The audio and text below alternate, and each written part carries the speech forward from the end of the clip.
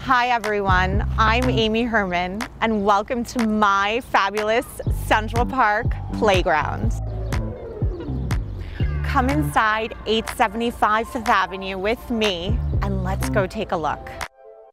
Welcome home to 6A, 67B. You have 7 picture windows on Central Park. What's really beautiful about this home is that it used to be multiple homes, of course 3 units, so you have various sections where you almost feel like you're in a separate room, but you have the space of this grand scale entertaining space. Over here we have a more formal living setting where you can just sit, enjoy this living room, have a cup of coffee, tea, or of course a cocktail with a friend. And off this living room is a fabulous casual eat-in dining as well as an eat-in kitchen space.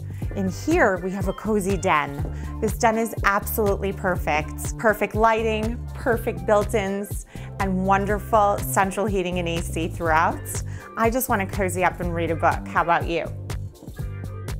So, although I personally don't know how to cook very well, this is a chef's dream. We come into the 6-burner gorgeous wolf range, which actually vents right out of the building, which everyone wants. And then of course we have beautiful honed marble countertops, an eat-in area, Bosch dishwasher on the flip side, and your double Sub-Zero. I want to put all of my stuff in here. And time for a party. Here we are in the primary bedroom suite. You start with your entryway closets, then you end with more closets, including a huge walk-in, and you have 2 bathrooms on either side. I'm going to take you next to see the actual views from the primary bedroom. Terrific sunlight in this room, as you can see. You're facing west, overlooking the park, and you're ready to check out not only the joggers, the cutest dogs in town, the cyclists, the horse-drawn carriages. It is definitely the perfect spot. And here we are on the 2nd level of this gorgeous home, and we have 2 more bedrooms, equally as spacious actually as the primary, and I can't wait to show you them next.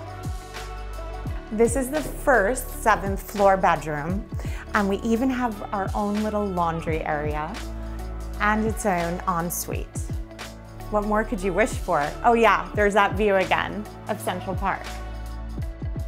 And here is a super spacious alternative primary bedroom, because if you'll notice, there's room for 2 full beds, or of course a king. And we land here again with 2 huge picture windows looking at Central Park.